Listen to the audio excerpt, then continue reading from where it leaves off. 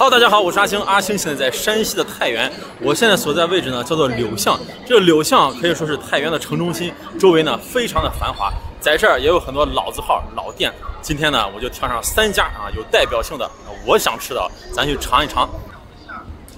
3家老店呢，咱先吃第一家，我身后的清和园。清和园呢，他们家卖的是山西最有特色的一个美食，叫做头脑。如果你是个外地人来到这儿，你想问太原本地人，你说，哎，我想尝尝你们这头脑味道如何？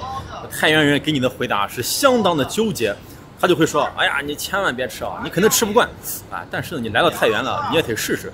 其实头脑这个名字，大家一听啊，哎，挺黑暗的头脑。那阿星之前也吃过，就在云南的腾冲，就和顺这个地方，人家那个头脑是啥意思啊？男人外出做生意，或者是经商，或者是打工，媳妇儿或者是妈妈就会给做一个头脑，意思就是出门在外是吧，有头有脑的干一番事业回来啊。咱尝尝这个太原的头脑，那味道如何？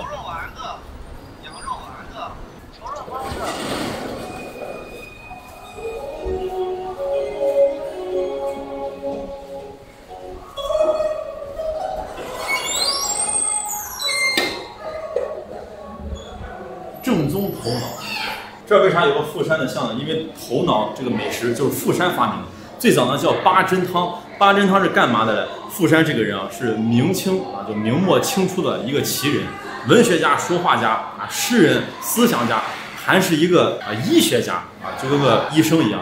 他做了这个八珍汤呢，就是孝敬他的母亲，他母亲体弱多病，然后补身体用的。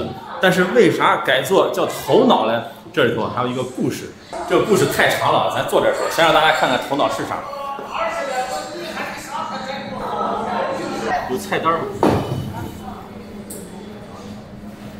？2位。对，我先看看。点上1笼烧麦啊，当地呢叫烧梅，是15元1笼，有5只。然后再点上1碗头脑，再点一个帽盒，帽盒就配着头脑吃的。我找了半天呢，没发现一碗一碗的头脑，只有88一股的。这一问才知道，咱现在来的太晚了，是中午，人家早上就10点半以前呢是论碗卖的。这个头脑呢本身就是早餐，大家想吃碗的得早上来，现在只能点1股，然后再配一个帽盒，一股的挺大，就一盆汤一样的。啊，这里人家还给你写着清和园头脑推荐吃法，1笼烧麦。然后这个呢就是头脑啊，这个是小菜，是韭菜啊，还要倒醋吃，那当地人很爱吃醋啊。这个就帽盒，这个就有讲究了，一小壶黄酒，配着黄酒吃。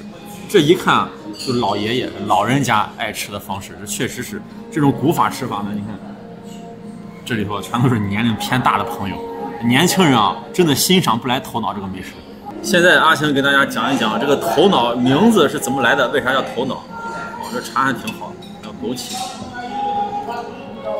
其实这个头脑呢，它就是一个羊汤，但是呢，它里头有8种珍稀的食材啊，也不能说珍稀的食材吧，就8种食材也叫八珍汤。最早富山啊，喜欢去一家羊汤馆喝羊汤，这家羊汤馆呢卖的是羊杂割，是山西的另外一个美食，它也属于羊汤类的，和这个老板的关系很好。但是呢，这个老板生意呢是越做越不行。这个富山呢，作为他的一个好兄弟、一个朋友啊。就说，哎，我把这个八珍汤这个手艺传给你，你以后就卖这个汤，那肯定生意就会好起来。然后呢，你也别叫八珍汤了，你就改名叫头脑啊。拿毛笔来，我给你提个字儿啊。你这个门头呢也换了，不要叫什么羊杂割，叫啥呢？清和园啊。这3个字是富山写的。为啥要改名叫头脑？为啥这个店又叫清和园呢？那咋不叫什么什么别的园呢？嘿嘿，这里头大有讲究。富山这个人呢，他是反清复明思想的推崇者啊，暗地里老支持反清复明的运动。羊杂割、头脑、清和园，这连起来啥意思呢？你看，要么说这文人使坏啊，也是文绉绉的，也是有水平，意思就是割了清朝和元朝统治者们的头脑。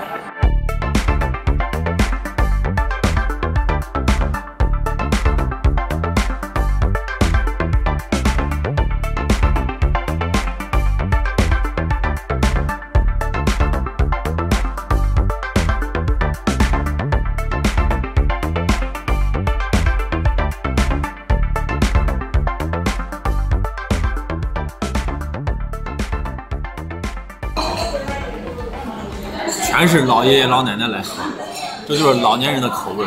这个就是头脑，闻着确实是羊汤的味儿啊，为啥呢？里头有羊肉，八珍是哪八珍呢？除了羊肉，还有藕片儿，这个是山药、枸杞，还有黄芪，还有等等等等，反正都是好东西啊。八珍汤，据说这个东西呢是特别的上头，一般人喝不惯，就相当于啥？好比于北京的豆汁儿，第一次喝肯定受不了，咱尝尝啊。非常的粘稠，这就是羊汤和味面粥组合在一块儿的，太稠了，面糊糊，有点害怕。进来的时候做攻略都说这个喝不惯，就是一下子就顶到天灵盖上，咱试试。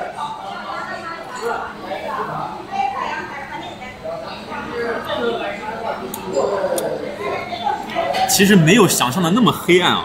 好多人都谣传说这，哎呀就喝不成，一口下去就不想喝第二口。我觉得，就是面糊糊，然后呢有一点点苦涩味，然后我刚忘说了，它里头还有黄酒，有一点黄酒的味道。其实还行，特别清淡，连盐都没有啊，没有盐。但是你要说喝多了吧，确实挺顶的。这个黄酒味挺冲，关键是它还有羊肉味，就羊汤加黄酒，这个美食不得了，大补啊！其实这个头脑呢不是这么喝的，咱得配这个小菜儿，韭菜腌韭菜。这个呢八珍汤古代其实就像一个药一样，这个就是药引子，还得加点醋，再来一点酸酸的才好吃，来泡一泡。加一点放在头脑上，这就有盐味有咸味了。再给它搅拌一下。哎呀，我知道为啥说这个一般人接受不了了。你刚喝没那么大感觉，这会儿啊，感觉这喉咙里头确实有一股那种就微微的发苦、微微的发酸的味道。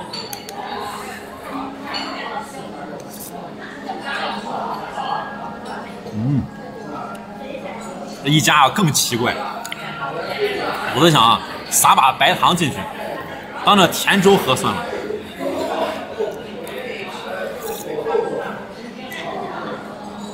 哎呀，吃不惯，吃不惯！好家伙，这一大盆可咋办呀？这，我先把羊肉挑出来一吃算了。我这个口味啊，真是吃遍全国就很难有我接受不了的东西。这个东西厉害厉害厉害，太顶了！你看这羊肉，白白的羊肉，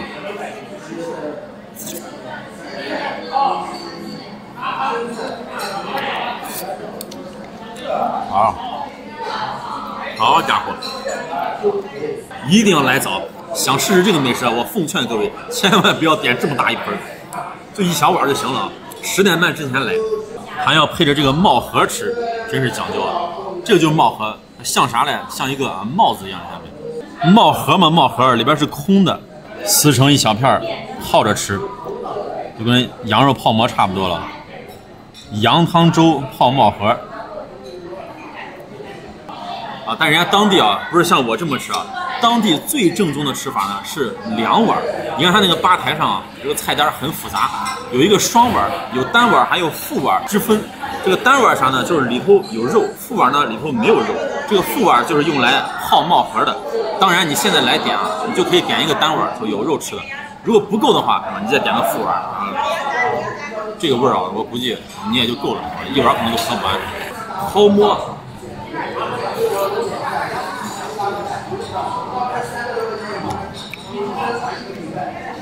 这玩意儿有啥吃的？我真想问问这些老爷爷啊，可能人家真的能品出里头的味道，里头的滋味啊，我是很难接受，太顶了，它这个味儿太冲了，有点。第一口还没感觉，就越喝越浓。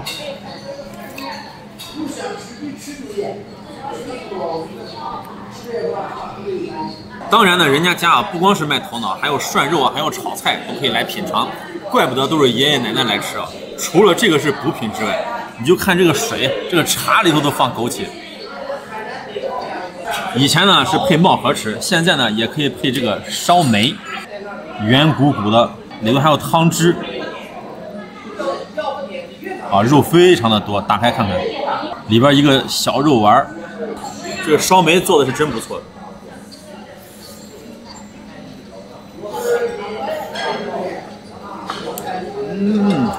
一口下去，可能算是我吃过的最好的烧麦了。烧梅啊，当时叫烧梅，羊肉味儿的，非常的鲜，皮儿很筋道，不仅味道好，你看这个造型也很好看。这个其实叫烧麦，为啥叫烧梅呢？当地啊，你看这个就是边烧，这个边烧呢特别的漂亮，啊，有点像梅花，边烧美丽又像梅花，所以叫烧梅。其实烧麦这个名字啊，阿星之前也讲过，是吧？最早的时候，古代吃这个是在茶馆里头，就是捎带着卖这个啊，所以叫烧麦，烧麦这么来了。好吃，好吃，真好吃。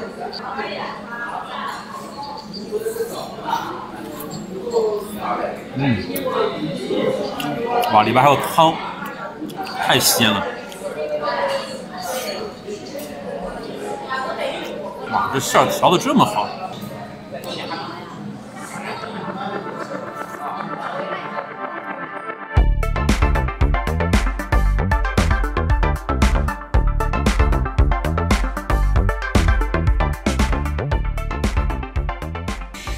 清河园我就吃完了，虽然，但是你就来尝尝吧，反正得试试啊。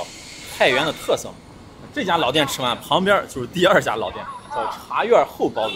听这个名字呢，感觉哎，察院后那很有意思，是不是和宫里哪个太后有啥关系啊？没啥关系啊，它以前是开在检察院的后面，所以叫察院后包子。来尝尝，这是70、80年代的老店，可以说太原人小时候的回忆。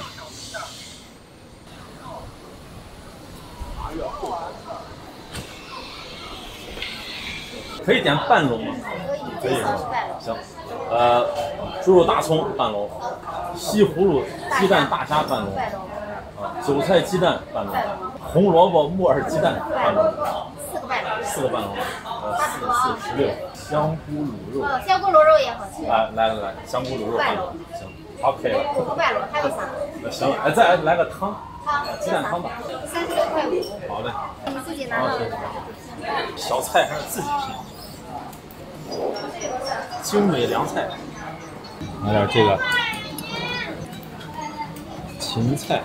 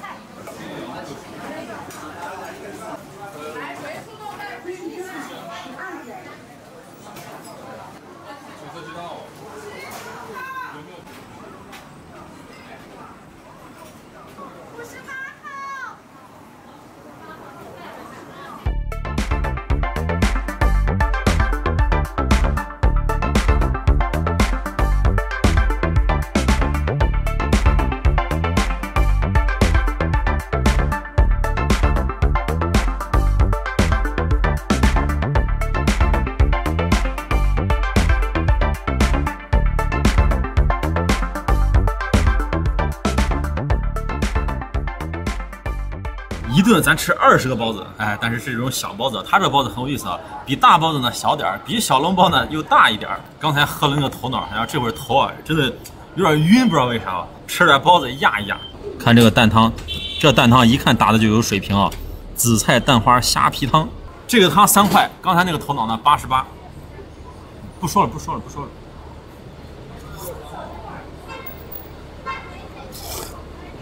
哇，这个汤啊！一口下去太怀念了，这真的是小时候的味道。但是我小时候不在这儿，我也能喝出来小时候的味道。为啥？就是它里头加了很多香油，哎，一吃这个香油呢，哎，就有以前那种回忆的味道在里头。刚才我问了一下包包子的阿姨啊，人家这个面是半发面的，你看这个汁儿都能透出来，哇，这包子一看就香。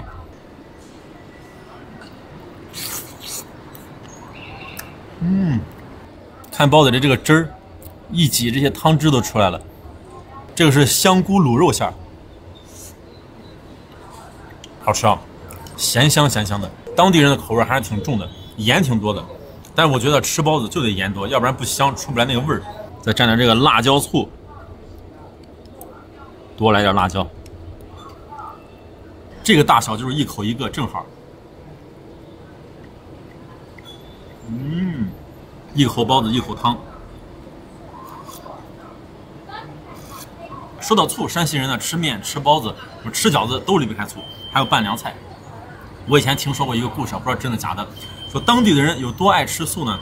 比如说家里吃饺子，就一口饺子，拿一个紫砂小壶，比如说啊，这就紫砂小壶，就喝茶的那个，咣咣咣咣咣一口醋。比如说吃个包子，一口包子，咣咣咣咣一口醋。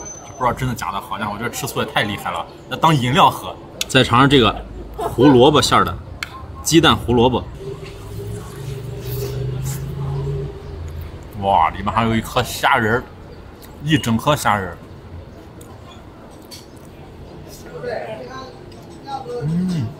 要了亲命了，太鲜了！而且每一只包子都是现包的，吃的就是刚出锅。包子一定要吃现包的，拿回家就不好吃了。为啥说好的包子铺一定要现包的包子？因为这包子呢，稍微过一会儿，咱别说就10分钟了，就5分钟以后，这个汤汁呢，它就容易在里头干掉，然后呢，表皮就发硬，所以说呢，刚出笼直接吃是最好吃的。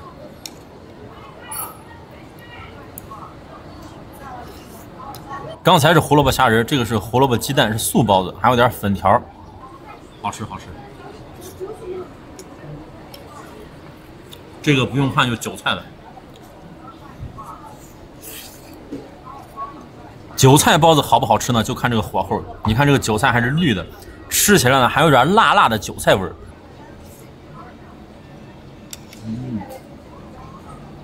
这个应该是肉馅儿。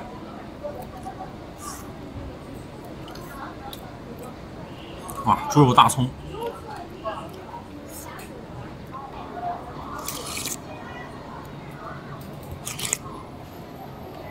包子蛋汤配个凉菜，这一看就是北方特色的面食。阿星经常吃的就是面条配凉菜。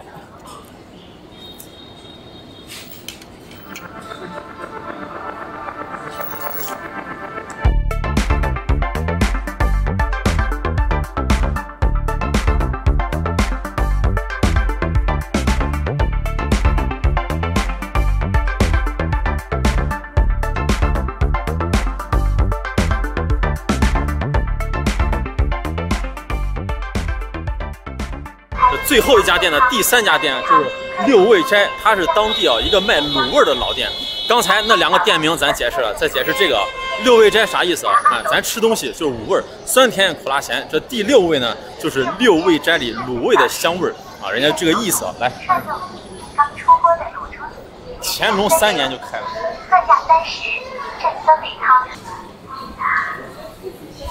凉菜、豆干、卤味。牛肉、肘花、酱肉。哎，有一个是你们蚕丝的是吗？这个肘花，这个是吧？给我来上半斤。半斤。多少钱一斤？62.9块9。62.9。行，来上半斤这个，再来上1块牛肉，来个小块的，能给我切一下吗？能切。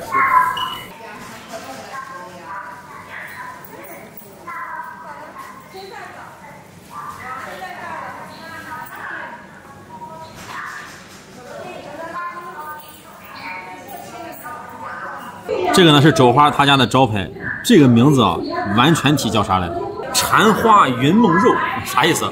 其实就是猪蹄儿骨头拆掉，然后它散了嘛，拿这个绳缠起来，然后卤制的蝉花云梦肉。好吃，好香，能尝到这个老卤汤的味道。看这个颜色，外面黑黑的，卤汁很浓郁。里头呢其实也有味道的，这里外呢都挺咸，很入味儿。这个口感我跟你说啥口感啊？感觉有点像吃这种午餐肉或者罐头，特别的烂。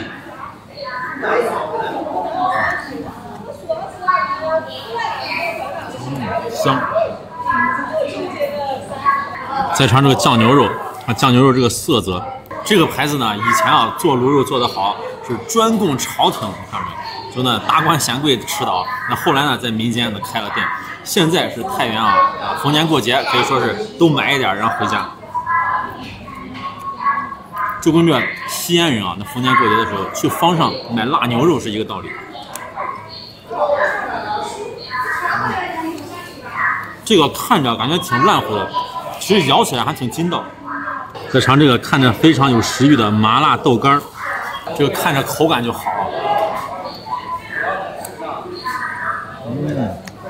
有点像面筋素鸡的那个感觉。哇，这个味道调的棒，有啥味儿啊？跟小时候吃那个辣片一样，辣片那个味儿，麻辣味的，有芝麻，很香。这个店很有意思，虽然它是卖卤味，你看柜台全是卤味凉菜啊，但是还有能吃饭的地方，为啥呢？就他家，比如说酱肉饼啊、羊肉串啊，还有丸子汤啊，甚至还有一些炒菜啊，也可以点的菜在这吃，真是不错，怪不得是老店啊。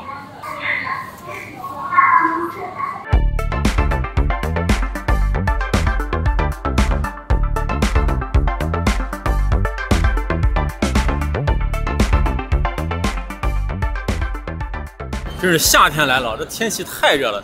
这太原啊，这夏天也热，难受。3家店呢，我就吃完了，味道都不错。而且啊，这3家店开的位置啊，都是繁华区，大家来这购物逛街的时候，顺便可以尝一尝。最后走的时候再买点伴手礼，这卤味味道太棒了。好，那就这样。